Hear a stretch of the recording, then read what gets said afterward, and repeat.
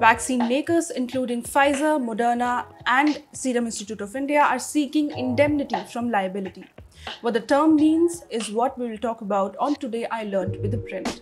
Indemnity will provide protection to vaccine makers from legal proceedings against them. In India, the government has included a liability clause in the contract with the manufacturers. As per the contract, the producers will be liable to compensate the people in all claims that arise due to the vaccine. However, vaccine makers want an indemnity clause instead. Essentially, through a contract of indemnity, one party guarantees to save the other person from loss caused to her or him by the action of the guarantor or any other person.